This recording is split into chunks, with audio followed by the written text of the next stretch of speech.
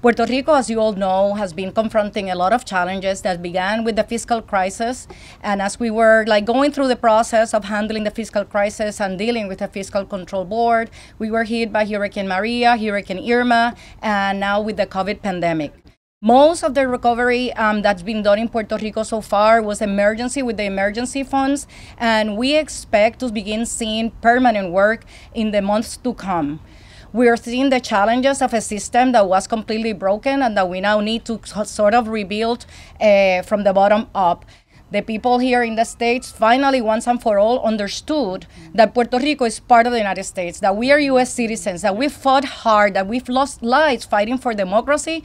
We have contributed greatly to the nation, and in all these years that we've been part of the United States since 1998, and we're just and simply asking for what we deserve.